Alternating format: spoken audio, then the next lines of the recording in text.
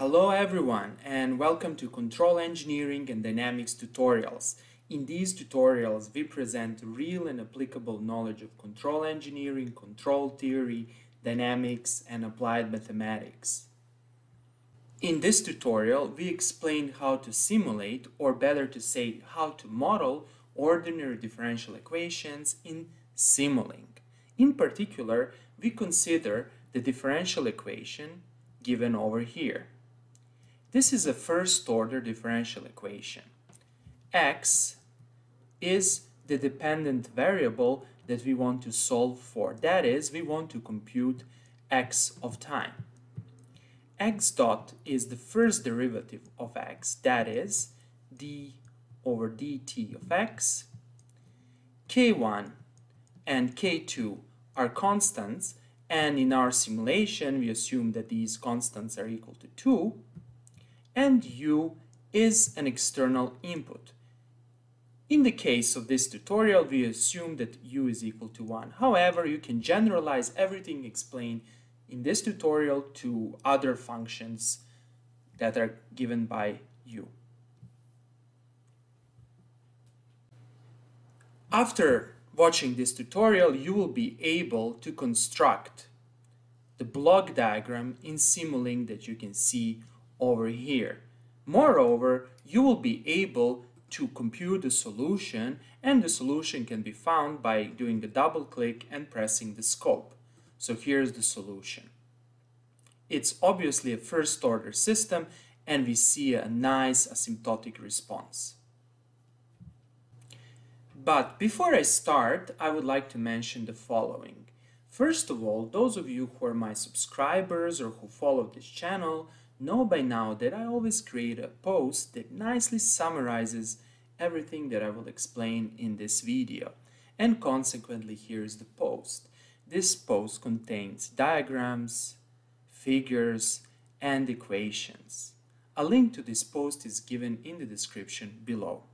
Secondly, it took me a significant amount of time, energy, and planning to create this video tutorial and this post. And consequently, I kindly ask you to press the like and subscribe buttons. Thank you very much. Okay, so let's start. Our task for today is to model this equation in SIMULINK. As I mentioned previously, K1 is equal to 2, K2 is equal to 2, and U is equal to 1. These are the constants. Now, the procedure for constructing the SIMULINK block diagram consists of several steps. First, I will explain the initial step. In the initial step, you need to transform the original equation in this form. Here's our equation. K1 times x dot is equal to minus K2 multiplying x squared plus u. The first step is to eliminate this constant from the left-hand side of the equation. And by multiplying this equation with 1 over K1, we obtain the equation number 2. Okay, so that's the first step. The next step is to eliminate the first derivative of x. How to eliminate the first derivative of x? Well, we will use one trick from Laplace transforms. We know that x dot in the time domain is equal to, or better to say is equivalent to, s times x of s. Notice here that I have a capital X of s since x capital of s is in the Laplace domain. Again, first derivative in the time domain is equivalent to s multiplying x of s, where s is a complex variable and x of s is the Laplace transform of x of t. By using this trick, we obtain the equation number 3. That is, we obtain the equation given over here. Here I have to mention one very important detail. I'm not applying the Laplace transform to the right-hand side of this equation. Keep in mind that I'm just formally applying the Laplace transform to the left-hand side of this equation. Don't forget that. Now we are ready to explain the step number 3. In the step number 3, we eliminate s from the left-hand side of the equation number 3. We can do that by multiplying this equation with 1 over s. And as the result, we obtain our final equation that is at the same time the starting point for creating the Simulink diagram. So the original equation that looks like this, k1 times x dot is equal to minus k2 x squared plus u, transforms into something that looks like this. Those of you who are familiar with control engineering and control theory will immediately recognize that 1 over s is actually an integral. So 1 over s is equivalent to integration. Consequently, this equation over here is nothing less than integral 1 over k1 minus k2 multiplying x squared plus u, where 1 over s again is an integral. Okay, so let's start with MATLAB modeling. First, we define the constants k1 and k2. You can open a new MATLAB script and you can simply define these constants and make sure that you load these constants in the MATLAB workspace. Okay. The reason is that the Simulink can automatically access constants and variables that are defined in the MATLAB workspace. Now, here I will write my equation. So we have k1 multiplying x is equal to minus k2 x squared plus u. And as I mentioned, and as I explained, this equation is equivalent to this equation, multiplying minus k2 x squared plus u. Okay. The first step when constructing the Simulink block diagram is to model this part over here. Now, we have to keep in mind that u is equal to 1. Consequently, I need to add a constant in my Simulink model. That is, I start from the constant. So let's do that. I will double click over here to bring this window and I will search for constant. Of course, you can also find this block by clicking over here,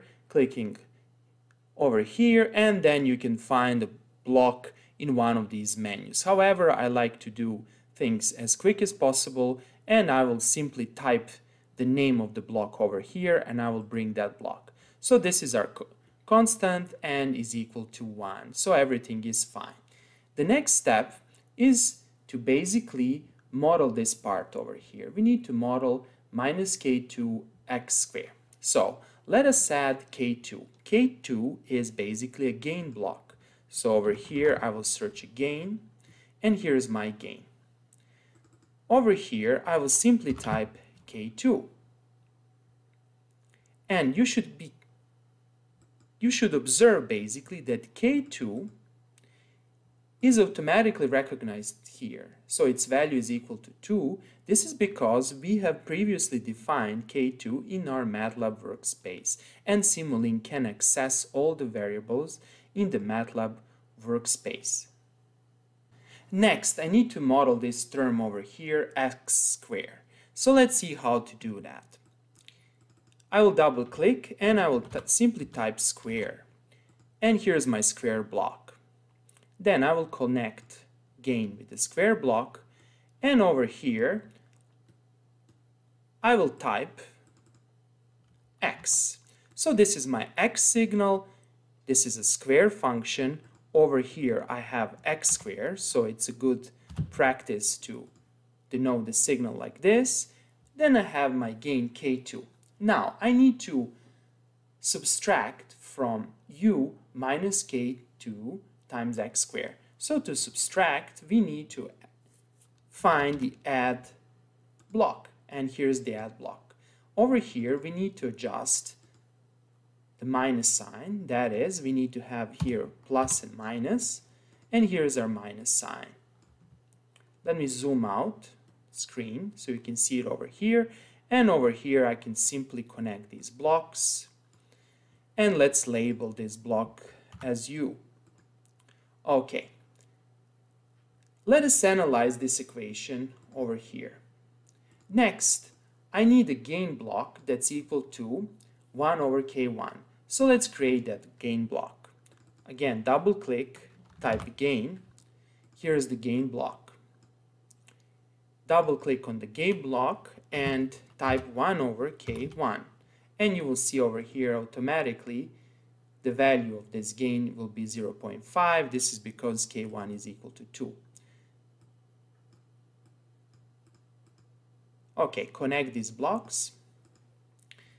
Now, I need an integrator. That is, I need 1 over s. Again, double click and type integrator. So here's the integrator. Connect these two blocks. Create an arrow.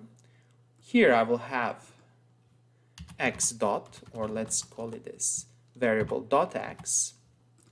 And here will be my x. This is because dot x is integrated to obtain x. And obviously this whole left-hand side, or better to say right-hand side of this equation, is actually given over here. Next, we need to add a feedback. That is, we need to connect x over here with x over here, and here's the feedback. So now it's kind of like difficult to connect the feedback. However, I will manage it to do after a few trials. Okay, so this is our feedback, and this is it basically.